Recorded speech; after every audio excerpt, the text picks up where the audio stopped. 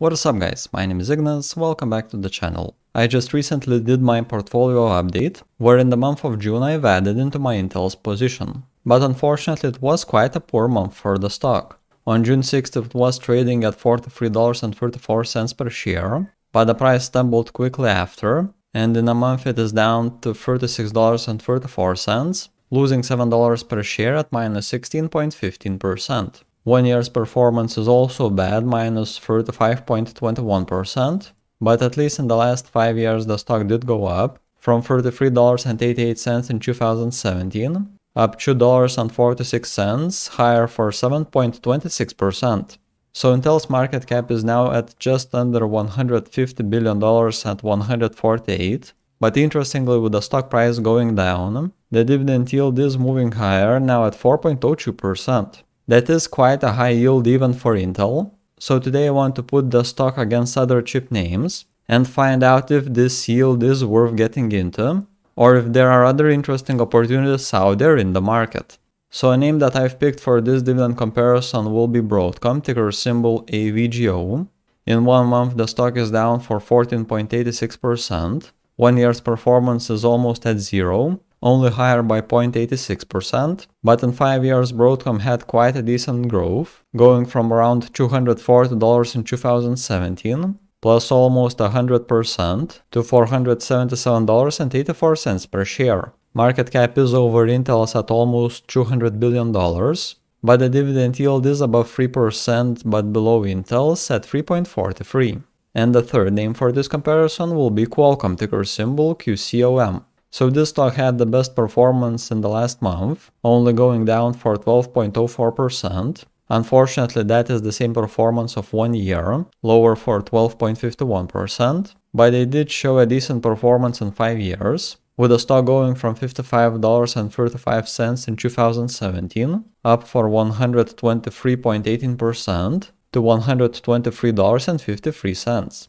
Market cap is under Intel's at $138 billion, and Qualcomm also currently has the lowest dividend yield out of the three with 2.43%. So these will be the three names that we are comparing today, and to make that happen, let's use Google Sheets. So in order to make a dividend comparison between these three names, we'll use 5 different metrics that I've picked: dividend yield, dividend payout ratio, years of consecutive dividend increases, 5-year compound annual dividend growth rate, and the dividend yield compared to its 5-year average. We'll put the numbers for each metric in this table and then compare them between each other. The company for the best result on each metric gets a point, then we can calculate how many points each name got, and in the end the stock with the most points will be considered the winner of this comparison. I hope that the rules were easy to follow, so let's start. So the first metric we are taking a look into is the dividend yield. It is calculated by taking the annual dividend per share and dividing it by the share price. Intel is currently paying $1.46 per share in dividends, and with a share price of $36.34, that is a dividend yield of 4.02%. Now switching to Broadcom, their dividend is at $16.40 per share, so at a price of $477.84, it is a yield of 3.43%. And lastly we have Qualcomm. They are paying exactly $3 per share, so with a price of $123.53, that is a dividend yield of 2.43%. Second metric will be the dividend payout ratio. The percentage here shows what part of company's earnings are paid back to investors as dividends. Here we want to see the lowest percentage, meaning that the company is left with more cash available to otherwise reinvest back into the company or keep on increasing dividends. So for Intel, the dividend payout ratio is now at 41.09%, meaning that currently around 2/5 of company's earnings are paid back to shareholders. Now going for Broadcom, and their payout ratio is just a bit lower at 40.67%, but it turns out Qualcomm is currently in the best position, with the payout ratio being at 22.65%. Metric number 3 is the years of consecutive dividend increases.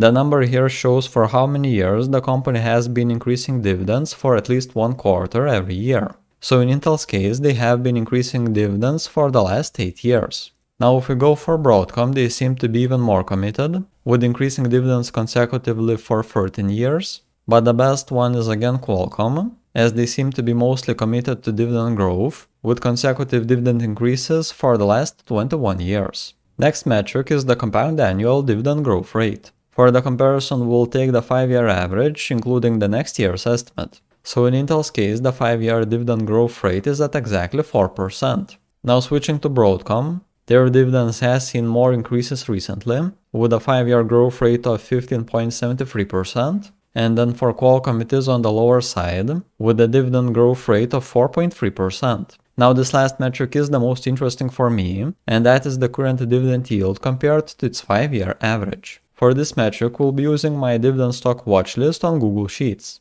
We are now in the tab for Intel, and here we have its dividend yield percentages for each quarter in the last 5 years. Out of this information we can calculate that on average in 5 years, Intel's dividend yield was at 2.57%. So with the stock moving lower recently, and with the 5-year average moving higher, we don't have that many quarters where the stock was trading with a yield over that average. One notable was back in 2017, with a dividend yield of 2.87% over the average for 11.69%, and then similarly in 2020 at 2.86% over average for 11.30%. But just before the pandemic hit in the beginning of 2020, we had the dividend yield bottoming at 1.91%, so it was below the 5-year average at minus 25.67%.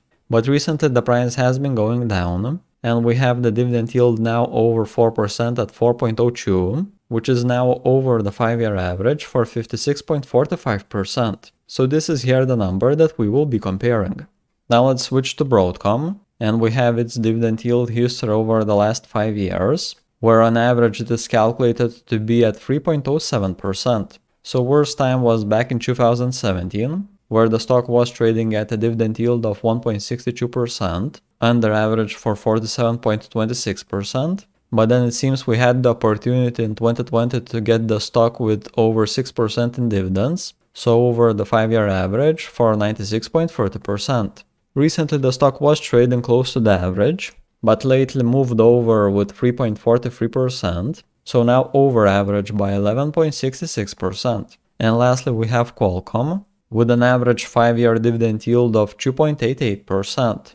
So the stock was trading way over average prior to 2020, most notably back in 2019 with a dividend yield of 4.45%, over average for 54.59%, but the price was way up there in 2021, where the dividend yield was at 1.54%, under average for 46.50%. At least this year the price has been moving lower, and we have now the dividend yield at 2.43%, but that is unfortunately still under the 5-year average for 15.58%. Now if you would be interested in doing a similar analysis for any other dividend paying stock, you are able to do that by following the first link at the top of the description.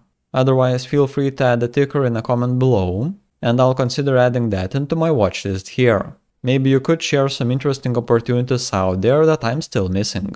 So now we are back into our comparison table, and the numbers for each metric are in. We can start assigning points.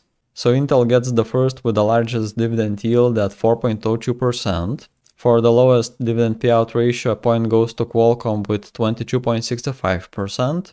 Then Qualcomm gets another point for the years of consecutive dividend increases at 21 years. Broadcom has the largest 5-year compound annual dividend growth rate at 15.73, and then comparing the dividend yield with its 5-year average, Intel gets a point being over average at 56.45%. Now that we've finished, we can calculate points, so Intel got 2, Broadcom 1, and Qualcomm 2. Since Broadcom got only one metric with the dividend growth rate, let's try skipping on that, and the next best was Qualcomm with 4.30%. So I'm adding another point for it, and this means that with this slight lead and 3 points, Qualcomm is considered the winner of this comparison. And that was it. Make sure to support the channel and leave a thumbs up under the video. What do you think, is Qualcomm a worthy pick right now? Or do you prefer another semiconductor name? Share your pick in a comment below. If you would be interested in getting access to my dividend investing watchlist, then consider memberships. By becoming a member you will get access to Discord, where I share all my Google Sheets documents and all the buys and sells exactly when I do them. This could be a great option to track my moves closely. Previously, I've looked into several other companies, so if you are interested in any of these, then click on a video that is currently on the screen. And that was it from my side. Thank you for watching, and I will be seeing y'all in the next one.